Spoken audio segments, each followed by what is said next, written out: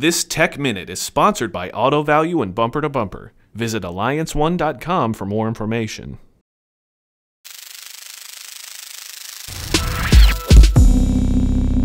Hey, today's Tech Minute, we're talking about oil, gasoline direct injection, and carbon deposits.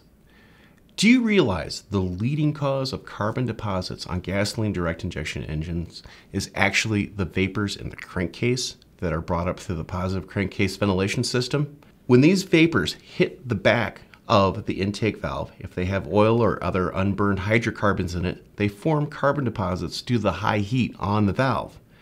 So, how do you prevent this problem from happening? Well, you can't prevent engine blow-by and other vapors inside the crankcase, but the oil is the secret sauce in this combination.